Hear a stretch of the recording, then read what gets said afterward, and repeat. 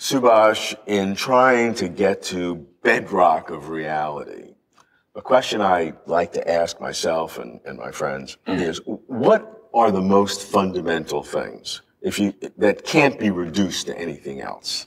So if I asked you from a Hindu or Vedic philosophy point of view, what's fundamental in the cosmos?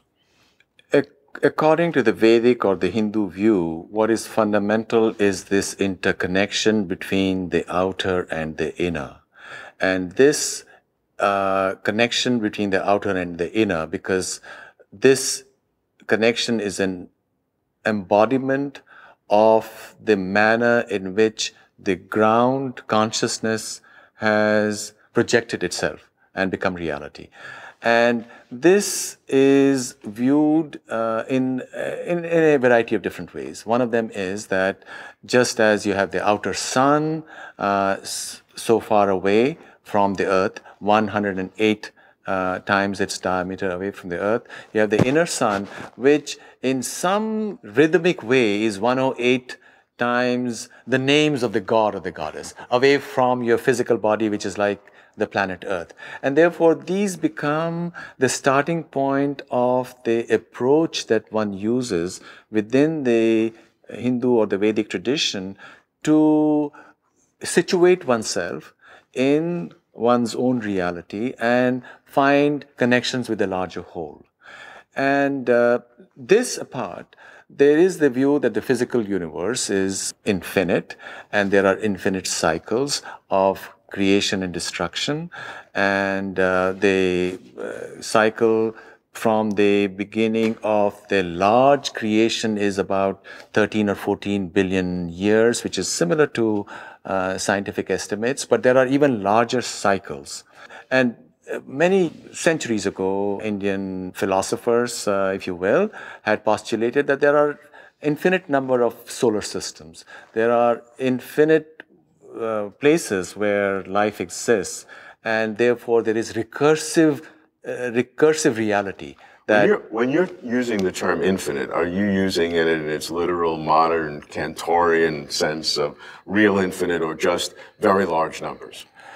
In the sense of uncountable, that is the sense that the sages used. Now, clearly, they were probably not using it in the modern mathematical sense, but they do speak of uncountability, of infiniteness. And they also speak about how from the infinite is born, that infinity has this counterintuitive property that it can engender further infinities. So let's look at some of the things you said and try to focus on individual aspects of it.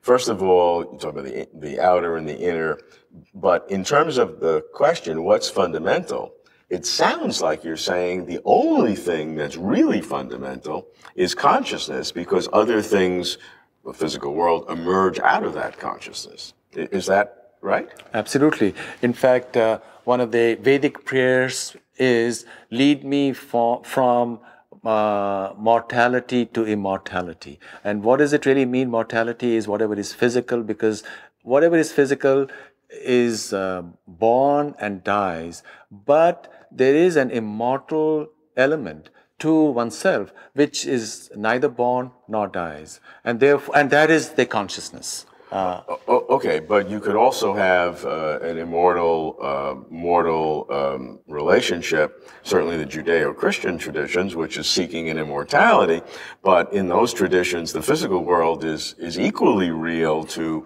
some non-physical world, so it's maybe a more dualistic sense. But are you saying that in the Vedic philosophy, you don't have that same kind of dualism, but rather consciousness is the ultimate reality, and somehow it spews forth the physical world?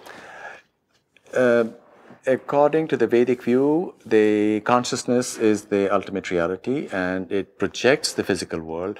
But the physical world is the body of God, if you will, or body of this infinite interpenetrating consciousness, which is how divinity is visualized in the Hindu tradition, and therefore it's a magical thing. And the doorway to understanding the mystery, if you will, is through this embodied self of divinity.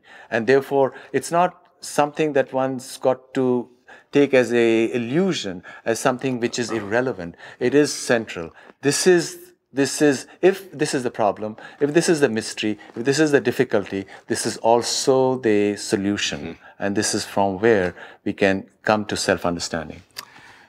Now, to look at the physical world, you said it is infinite or uncountable, and that is both in spatial dimension and in temporal dimension? Right. Is that right? Yeah, it is uncountable both in the spatial dimension as well as in the temporal dimension. And that's why we have all these cycles of creation and destruction of the universe or of different island universes, something like the multiverse that people have been talking about.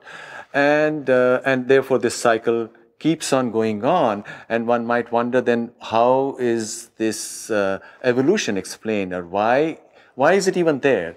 And that is explained as some kind of a cosmic play, that if we didn't have it, then we would have nothing. And it is as if consciousness is playing a game with itself, and we are a part of that game. And rather than feel that it amounts to nothing, games are, after all, exciting. You know, we like to see people play sports, but we also like to see even animals, you know, kids and children and puppies play with each other. So that playfulness is the essential element which is supposed to take us to understanding, and also which has an aesthetic element. It is something which is enjoyable, which is beautiful in its own way. If the universe is infinite in time but is derivative from consciousness, how does that articulate? Because if it's infinite in time, there was never a time, by definition, that it didn't exist. But yet consciousness is the cause of it. So you have consciousness being causally explanatory of the universe, but never a time where consciousness existed before the universe. Consciousness is the ground, and one cannot explain how consciousness is causally related, because if one could, then consciousness itself would be physical. It will be like the embodied projection of itself. And therefore, the idea of paradox is central to the Vedic view. And this is something that keeps on coming up again and again. In one of the Upanishadic texts, it's stated, the gods love what is paradoxical and they detest what is self-evident, because the mystery could not be something very simple, a simple formula, that this is what the formula behind the evolution of the universe is.